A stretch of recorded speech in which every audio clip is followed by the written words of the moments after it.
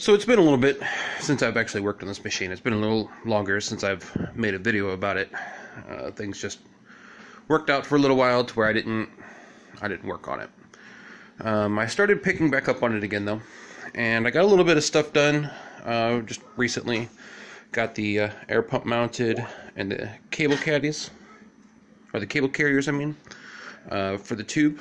Got the lid done. I went to go test the laser, and I should have footage somewhere of me testing that. And I ran into a problem. The laser didn't want to turn off. And not only that, after further investigation, I couldn't adjust the power either. I mean, I just couldn't. Once I turned it on, there was no control over it anymore. And I narrowed it down to the controller, trying to use this ramps. So I decided to bite the bullet, and instead of going the cheap route and reusing the controller from the old 3D printer, I went out and picked up a proper laser cutter controller. It's set me back like $300-400. Actually, once all is said and done, I had to get new motor controllers, power 12 volt to 24 volt, because this shit runs on 24 volt for some reason. And there's apparently no 12 volt. That's a whole different thing though, but probably closer to $500. Now, the problem is that I have got to undo all this, which is going to be a pain. It's going to take a long time. I don't know what I'm going to keep. Obviously, I'm not keeping the ramps. The ramps board and those little motor controllers are going. I thought about using these motor controllers here, and then just soldering it onto the board up here with all the sensors, and using the motor controllers that way without the ramps. But then I decided I may not even be keeping this Arduino. I don't know yet. I'm gonna have to start taking out all the wiring and learning this controller.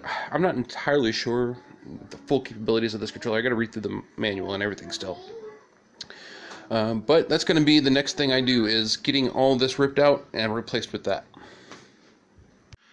Okay, so I got this all at least installed.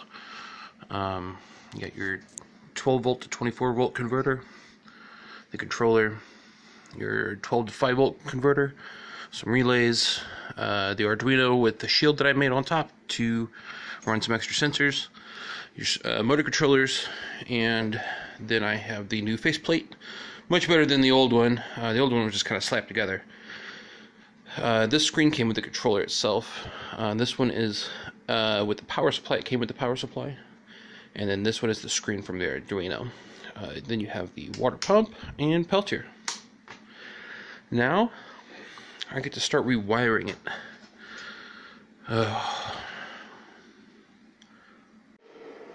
Okay, so another update. I finally got the new controller in, and the motor controllers. I kept the Arduino that I made, well, the Arduino and the shield that I made, as well as the 5 volt converter and the relays.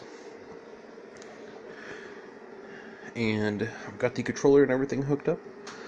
I've still got the switch for the water pump and the Peltier, which you can't really see this other screen very well. There you go. I've got a couple more switches to add here. I've got to add the air pump, which will pump air into the beam of the laser to ensure that smoke doesn't go up into the nozzle. Then I have to add another switch for the ventilation to vent any smoke and everything out the back. I've got a light that I need to add, which you can see right there. It's hanging up. That may not even, I may not even use that. I fired that up on my bench top right down here, and that bitch is bright. I'm like, it shined to my arm, and I couldn't even look at my arm. So I don't know. We'll see if I can adjust the voltage or diffuse it or something, but that may not work. But I got to add another switch for the lights here. The controller has several outputs that I could use to like control the lights and the air pump and everything from here. But I don't know. I've already got it mounted to switches, so I'll just keep it that way. I did have to change the way that the Z-axis works. If you don't know how it worked before, I've got it on another video up on my channel. You can go watch it there. But I've essentially changed it from the motor being in the back and going around some pulleys to the motor being driven up from the top, much like the way that the old 3D printer was. And then I've just got a set of tensioner pulleys down here. And I've done that for both sides, and it works so much better. I've also got full control over the laser. Once I turn the switch on, turn the water pump on, you can hear the water. Maybe see some bubbles.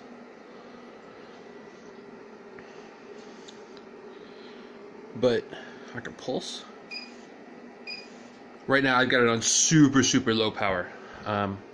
I put some paper in front of it, and it's got to stay in front of it for a good half second before it even burns. So it's really low power at the moment.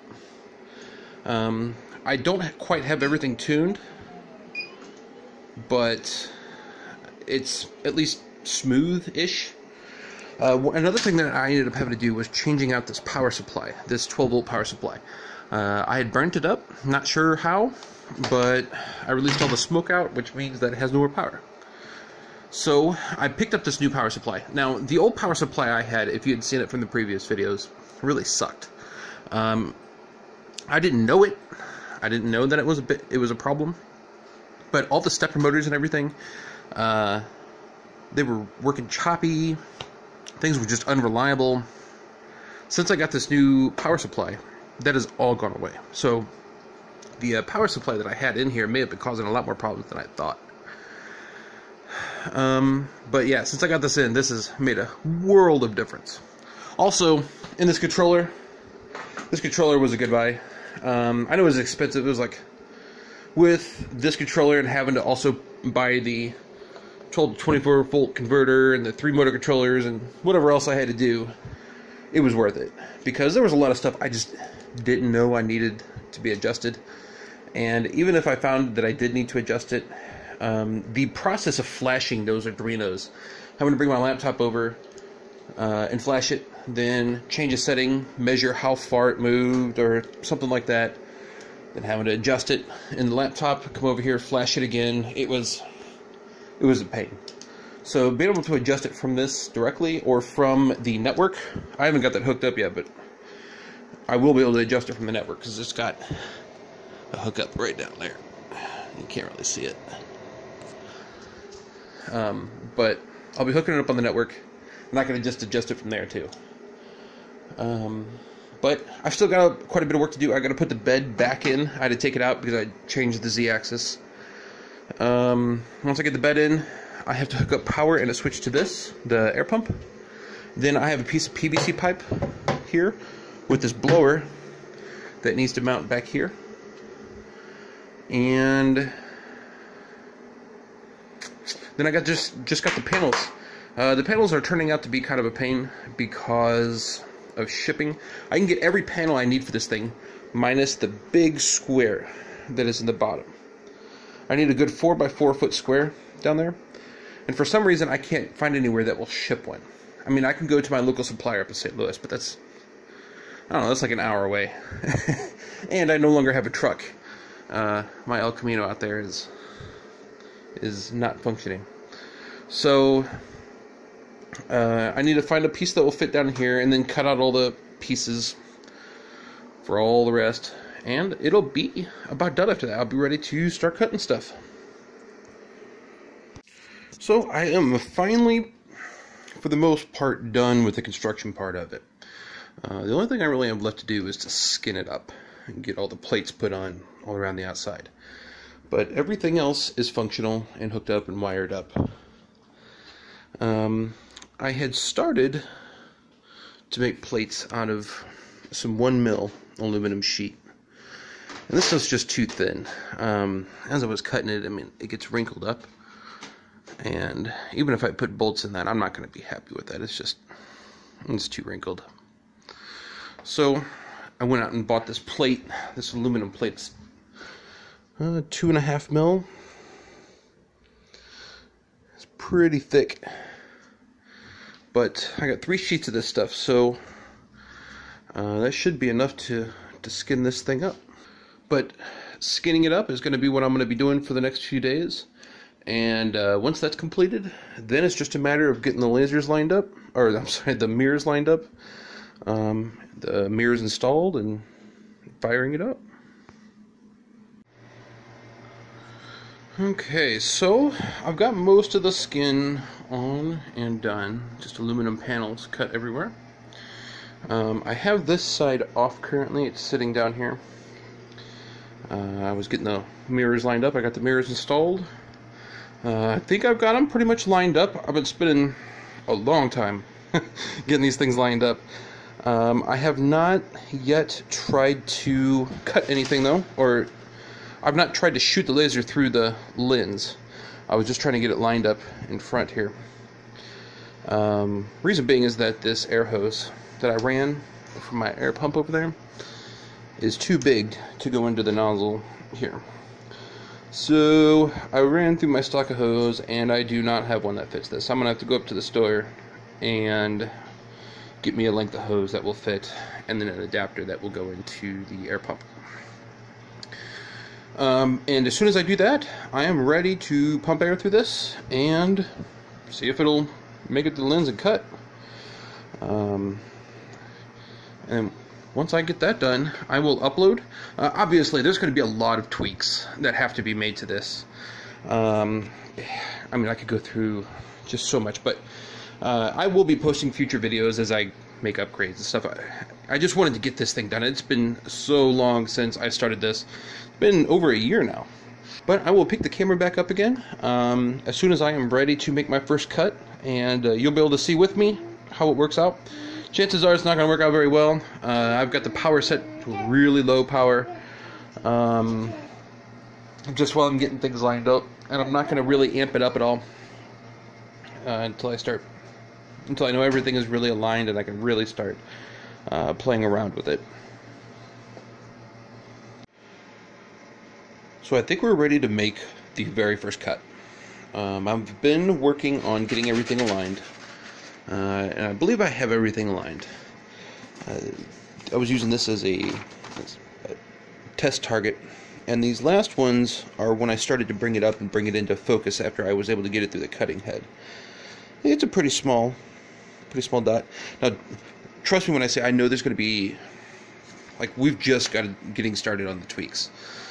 But I believe that it is close enough that I can do our first cut. I got some cardboard here. We're going to give it a shot on. Now, it is kind of loud, the air pump, so if you can't hear me, that would be why. I've got it hooked up to my computer currently through USB, and I've got a simple square that I'm upload. Now, I'm not at all entirely sure where. I try to place it pretty much in the middle on the work area on the software, so I'm hoping pretty much going to be around here somewhere. But I'm going to get everything ready, and then we're going to upload it and see how the very first cut does. I've not seen it myself yet. Over here, you have to make sure that the water pump is on and that the power supply is not giving an error. If the water pump is off, you can hear it, but it'll give you a water protection fault. So I've got another issue that I've got to deal with, and I've just not bothered to track it down yet, but whenever I turn on the air pump or the blower motor in the back, it messes with the screen. It like frazzles it or something, but it won't display anymore. I have to go in and actually unplug the power to the screen and plug it back in, and it'll start working. And also, whenever I turn this on, whenever the screen is working, it increases a surge of water flow, even though there isn't any. Even with the pump turned off, it'll report a bit of water flow, and the power supply will kick on for a second, and then kick back off, because this is giving a surge somewhere that is making it think there's that there's water flow going through. But that's another issue to take care of at another time. First, we need to go ahead and turn on the air pump so that air is flowing through here. how it's going in, isn't the cutting through the cutting head. Okay, so let me hit start on the program and we'll see how it does.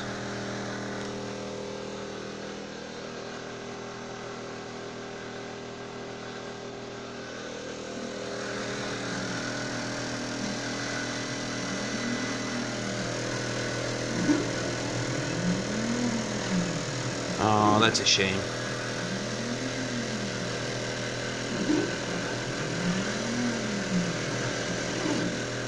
Otherwise, freaking awesome.